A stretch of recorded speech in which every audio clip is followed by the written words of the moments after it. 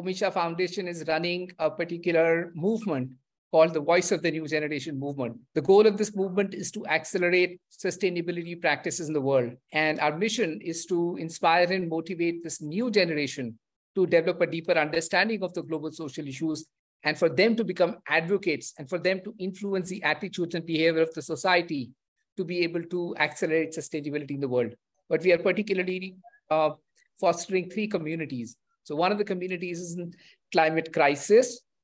The other is in diversity, equity, and inclusion. And the third one actually is combination of all the other sustainabilities combined. We call that the All SDGs community. So Mitra is Delhi's first community-based organization, and we started in year 2005. Of course, one of the bigger ideas at that point of time was to have a safer place for different identities. Even those organizations who existed were having very limited spaces for trans people to run the organization.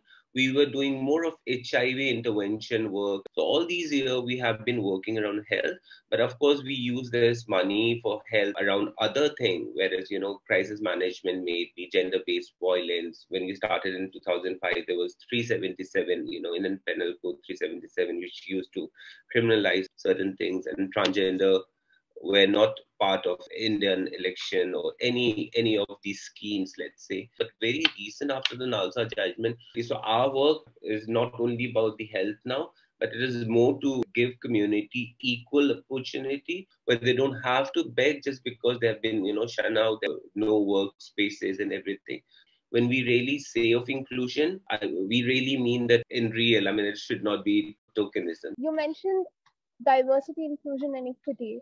Do you think in some ways, even though we've come past being discriminatory, we still lack that intercultural communication?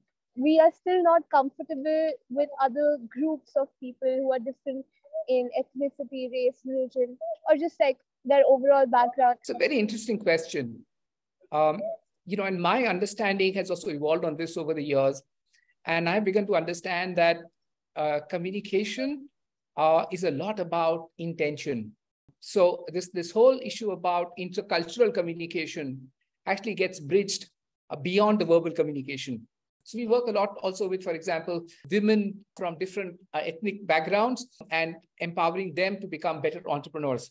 So when students are talking to women and when students are talking to students, there are lots of times that there are gaps in their ethnicities and backgrounds, and there is a huge possibility of there to be a lot of difference in understanding and miscommunication and misunderstanding. So I've seen in a lot of cases when students come from these different backgrounds, there is an innate trust. There's an innate understanding that they all mean well.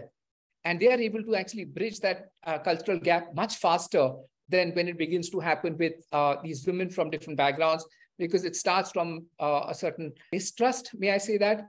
And it takes a lot longer to bridge that gap. And that's where the intercultural gaps that begin to emerge cause challenges. But once they have that trust that they mean well and they are here to help them, then the intercultural gaps also begin to get bridged much faster, despite the backgrounds. Since I'm studying media, I would love to know your perspective on the media representation of your community. What do you think about it? See, as per my understanding, of course, British did this big damage to community, tribal communities, different indigenous communities, transgender communities. Of course, there is one thing which happened in the past, of course, and which continued for some time. But I think this entertainment industry, especially in India, I think half of the people, not even half of the people, I think majority of people get any form of education, any form of communication from all these platforms. We all do have evidence that how badly the cinemas and the television soaps and any portrayal of a LGBT person, or especially trans person, is so misrepresented. They have been shown as a, child molester, kidnappers, murderers, all ugly thing. What in general we face today is learning from all these spaces. Because we never talked about, transgender people, there were no resources which can actually tell the right thing. But whereas, this dominating industry was absolutely doing opposite of it, a big damage in misrepresentation of the community. So representation is, of course, for the whole diversity is not as much as it can be, needs to be. But, as and how there is a better understanding in the media of those cultures, a nuanced understanding begins to happen, and the representation also becomes more real. Otherwise, it's all stereotyped. And I think this concludes it. Thank you so much for taking the time out. It was great hearing your insights. Thank you so very much. All the best to you, Nandini. Same here, and best of luck.